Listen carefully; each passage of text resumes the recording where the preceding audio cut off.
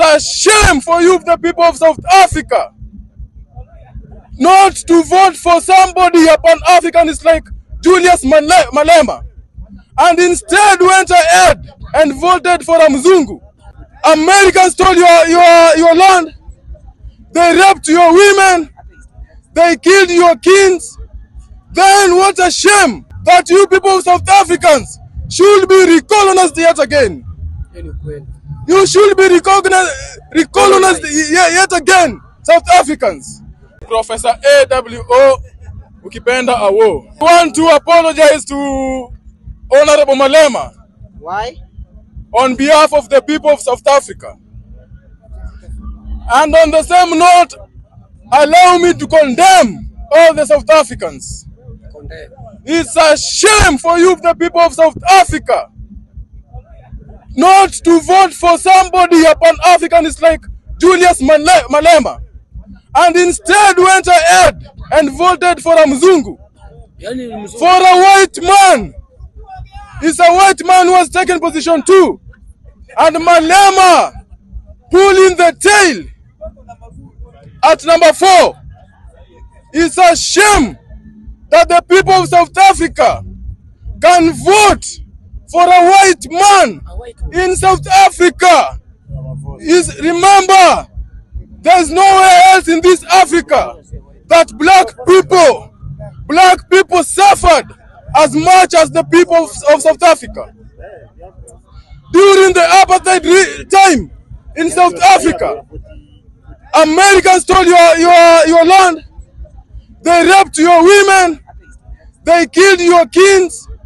Then what a shame to the people of Africa for South Africans to go ahead and vote for a white man in place of such a strong black young African leader like Julius Malema. You should be condemned, the people of South Africa. You are taking us back. You are taking us back.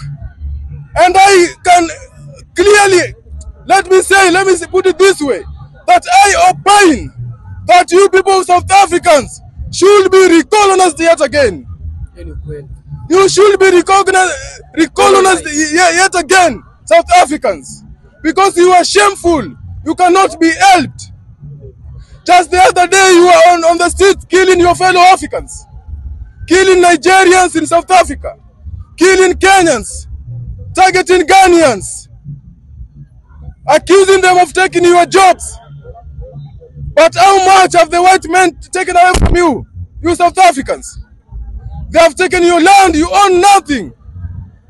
They own 90% of your land. You only own 10% of South African land. So you can easily kill your African brothers, accusing them of taking your jobs. But you are going ahead to vote for a white man to take after Ramaphosa. So suppose something happens, God forbid, to Ramaphosa.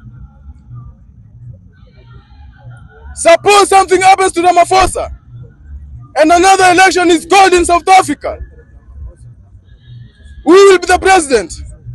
Who is more likely to take that seat, if not that white man of the Democratic Alliance? It's a shame. It's a big insult to us Africans. We are heading towards the direction of one Africa, but South Africans are taking us back. I condemn you, South Africans. I condemn you. It's about time you South Africans teach your children, because it's very clear that your forefathers never taught you. That's why you are voting in a white man. Yeah, bringing a white man at position 2 is close to voting in